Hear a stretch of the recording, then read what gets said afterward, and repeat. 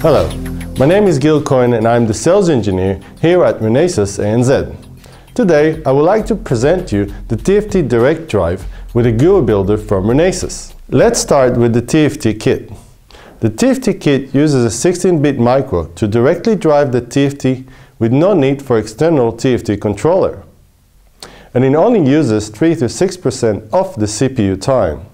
As you can see, the TFT kit is built from a typical HLS dev board mounted on a support board that is directly connecting the MCU to the TFT display. How does it work, you ask yourself? Simple. The HLS 16-bit micro have two internal buses with an external DMA controller. The external DMA controller uses bus number 2, while the CPU uses bus number 1 to reach the peripheral. The external DMA is triggered by the timer that also implements the H-Sync and the V-Sync signal for the TFT display. The timer triggers the external DMA to load a 16-bit color pixel from the external SRAM and transfer this information to the dedicated GPIO that can drive the TFT directly. Those GPIO can be configured to work with bus number 1 or bus number 2. In this case, they are configured to use bus number 2, which is the same bus that uses the external DMA controller. This operation can refresh the TFT display up to 60 times per second with no much intervention from the CPU and bus number 1, letting you the freedom to program the MCU to execute other tasks. In the SRAM, we store the frame buffer, which is the frame bitmap we are projecting to the TFT display.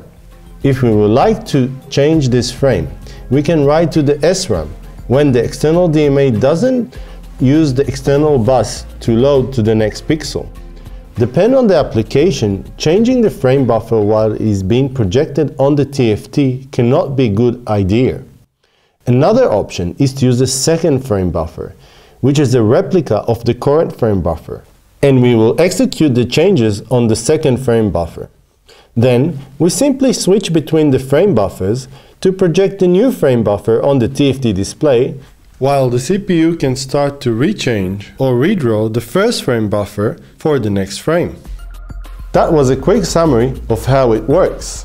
Now, it is also important to mention that the kit comes with the drivers and the graphic library that can get you up and running in no time. And don't you forget, as well, we have a free GUI builder. Our GUI builder is actually Microsoft C# and C++ Express platform, which is a freeware from Microsoft. All we had to do is to edit our special plugin to make it work with our HLS micros. This can very easily help you to create different buttons and pictures on the TFT display, as I will show in the next example. This is a screen that I made myself.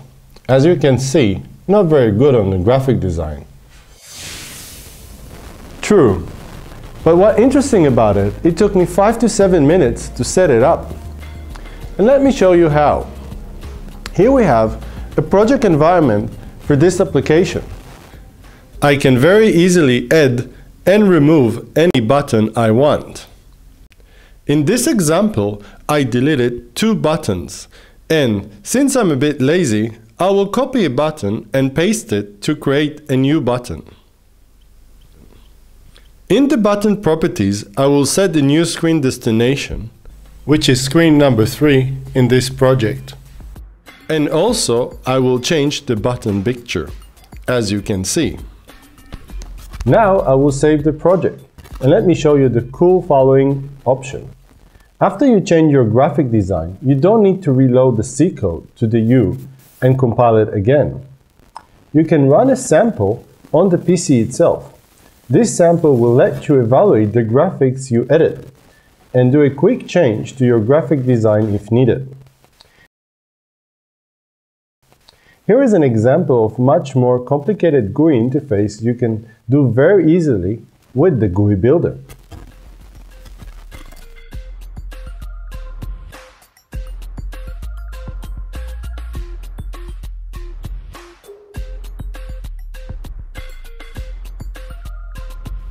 For summary, this is a 16-bit micro with 2 internal buses.